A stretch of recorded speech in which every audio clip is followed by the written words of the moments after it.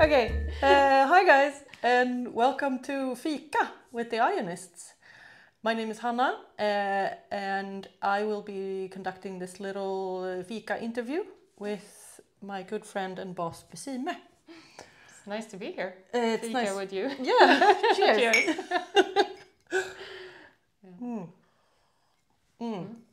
So I've prepared some questions, and I thought we would just do it. We'll just do it ad hoc and see how everything goes. Yeah. And if you say something completely crazy, we'll just edit it out. But otherwise, we'll just leave it as raw as possible. Oh, perfect. Okay. And usually I do say crazy stuff. Yeah. But it's, Well, hey, you know me, so we'll edit a lot of this out. Yeah. First of all, how are you doing? I'm doing fine. Yeah. It's really nice sitting here with you. Yeah. So, yeah. Ditto. I'm excited for this. So what's been happening at the Ion office from your point of view? From my point of view, it's mostly like production right now. It's like everything I do is about production. Yeah. As you all might know, we have had production delays, and now we're just trying to catch up. So it's either games that are in the end of the production and waiting for flights, going to our fulfillment centers, or it's like games starting the production and in different stages. So there's like e-proof first when we get files, and that goes back and forth. Or it's like digital samples, and then it's the first time we actually see the physical copy, and then you have to sit and like do spot checking, and it's several people involved in that. And then it's like the mass production sample. So for me, it's been a lot of stages of production right now.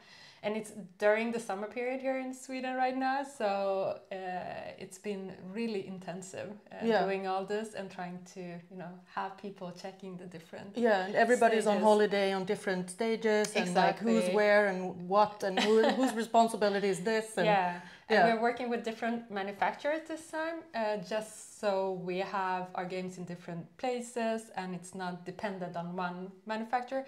That causes some problems as well, because then you have contact with 4 different, and what did I say to that person, and what did I say to that person? Yeah. So for me, it's a lot of production, but in the office, it's a lot of play tests. So both new games and old games going on as well. So we have, for next year, we have a lot of new games coming up as well. So that's always really exciting. Yeah. I love this like creative environment, even though I do a lot of like the boring stuff. You do all the grown-up stuff, and the others just play. But it's so nice to be in the office. But the whole production process, just to like spot check everything, and you read the same thing 600 times, and you're like, I can't understand words anymore. Like this doesn't mean anything. So and you think you checked everything, and then still typos come in. But that's part of like printing something for real, and it's still like.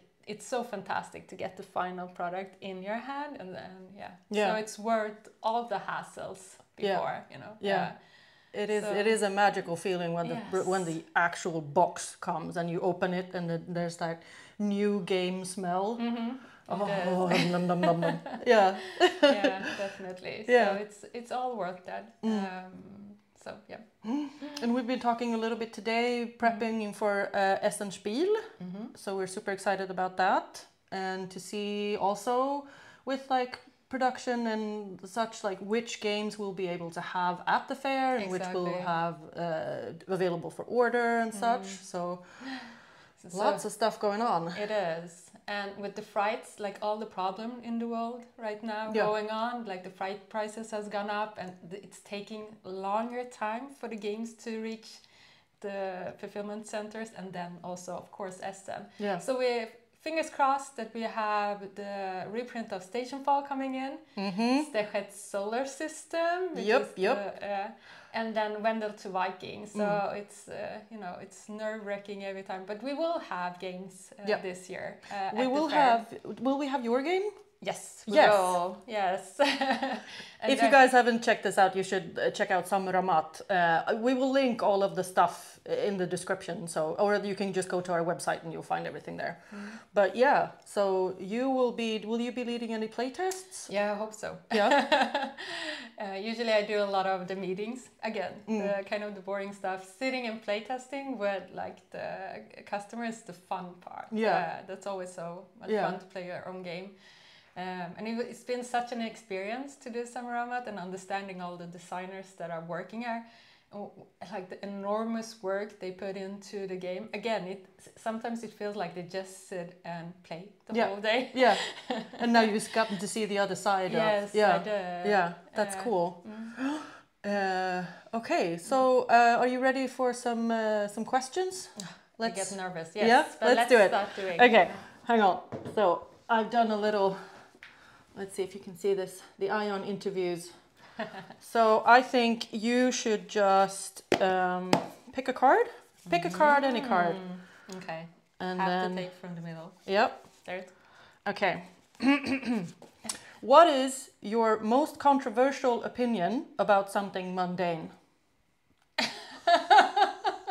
Oh, that was a difficult. Yep, we're diving right in. Yes. Oh God. No, it's like still in my head. You have to say something, so I can come up with something. So like my answer for this would be I don't know, maybe it's not controversial, but okay, I'll just say it.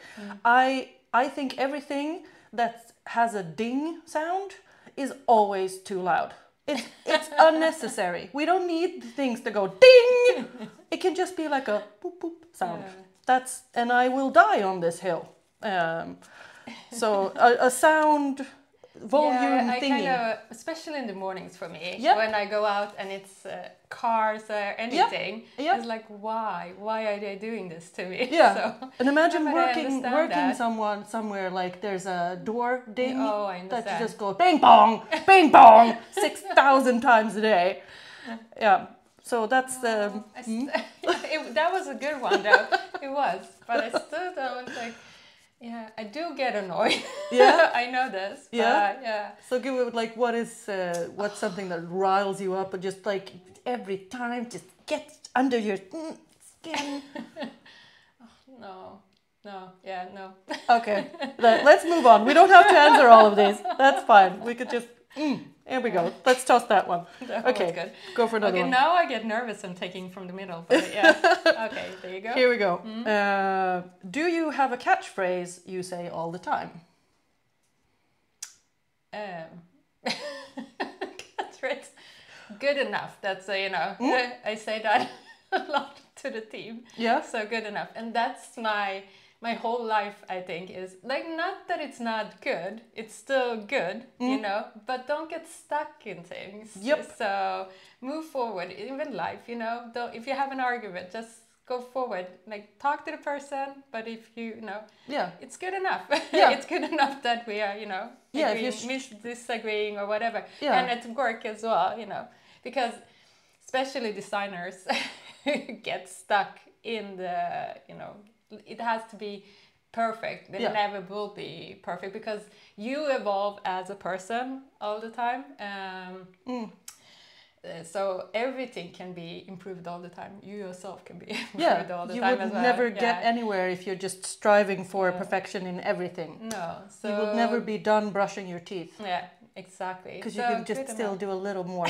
Just a little more. Yeah. Okay, good enough. Yeah, good enough. I like that. Yeah. Okay. Let's do the next one. Woo. Okay, I'm glad I could answer one of the questions. There was two, so... Okay, you can... Oh, you got two, so now you get to choose. Either, how would you rate your communication skills? Or, what's your love language? Those two I can take both. Okay, let's do both. So my love language is like just doing stuff for someone. That, I'm not really into words. Or buying gifts. I'm very bad at buying gifts, I can say, but just doing stuff for someone, and giving of my time, that's my love language. Yeah. So if I give you my time, that's definitely then I like you. To be of service. Since I'm sitting here. Thank you for doing this. And I noticed like it's really difficult when you meet someone with another love language. But those are my two. And my communication skills, I think they are good. Just everybody else who doesn't understand, they just don't listen. No, but I try to adapt to the person I'm talking to. Yeah.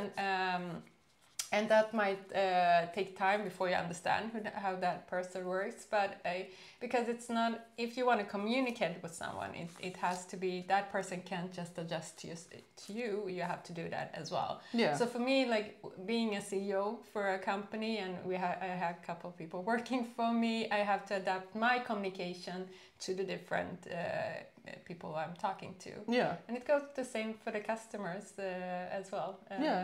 How you communicate and what they need. So I do think I'm good. I would say you're, but it's just maybe because we're on the same wavelength, and we communicate so well. It's the same frequency, so it's never any trouble. But I'd say you're good. Thank you. Do you want to do a couple more? Okay. Bum bum bum. Okay. There you go. Do you have any useless talents? Since I'm a good enough kind of person, I love to try everything. So I get like curious about anything, you know, but I don't really get good at anything. So when people are doing their fun party tricks, which I wish I had one, I'm like, no.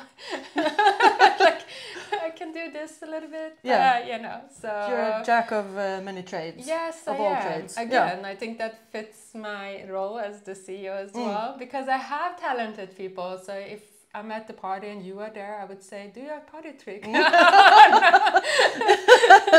You're good at lifting others up. Yes. Yeah. Okay. Okay. Okay, one more. One more. There you go. What is your most random impulse buy? I'm impulsive in everything I buy. Like in a person, in the company, no. There's like I try to not buy anything, and people have to give good arguments why we buy something or why we invest in something. So everything is well thought out. But personally, it's like in my private life, it's like I buy everything. I can't plan. So I have friends that like, if they want to buy anything, they go in and like check the ratings. I never check the ratings or anything. I think there will be a lamp, the latest I bought, impulsive buy, and it was kind of expensive, so I shouldn't, maybe I haven't done an impulsive. And it was like too bright, but I couldn't use the dimmer for it either, so it's kind of useless in my living room. But it's cute, it's like birds on it, and so it started off as a lamp and now it's ended up like a sculpture. Yes, it is a sculpture, and then the price is worth it. It's art. Good. But so you trust your gut? I do. Know exactly, like, I need this, I want this, or yes, this I will never. Oh, that's good. Okay. Should we call that our Fika? Yes, I think so. Thank you for joining us on this silly little adventure, and we'll hope to see you soon again. Bye. Bye.